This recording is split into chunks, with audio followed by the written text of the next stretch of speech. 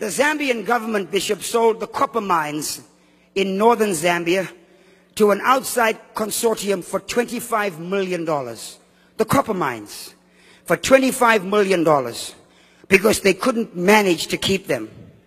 The company that came in and took over the Zambian copper mines in 3 months made a profit of $75 million. They did not pay the Zambian government up front in cash for the mines. They were going to pay them over a period of time. Here we have this company that has an understanding of how things work, raised the money at the government's expense, took money that the company should have, the government should have been making, and gave it back to the government and said, we paid our debt in full, and give them now 0.006% of the proceeds of copper mining.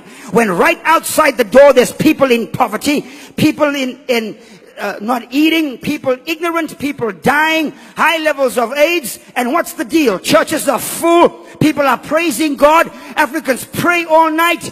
Prayer is not in the success equation. Prayer is in the revelation equation. Decision making is in the success equation. You have to make a decision and be sound. We have to be disciplined and make sure we go and get what God has called us to get. You can be full of the Holy Ghost, but you can still be ignorant.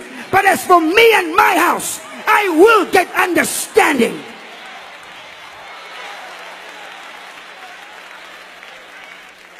I will get understanding.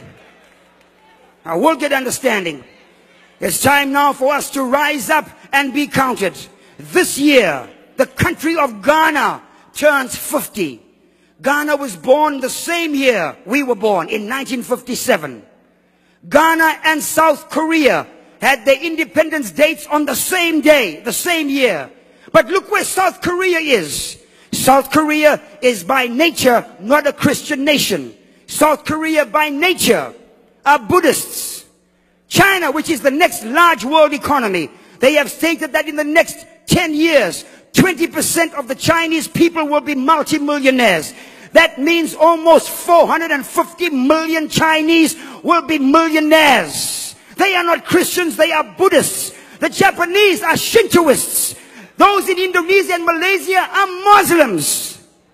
It's not about praising God and hallelujah and a great thank you, Jesus. It's about possessing an understanding as to how things work.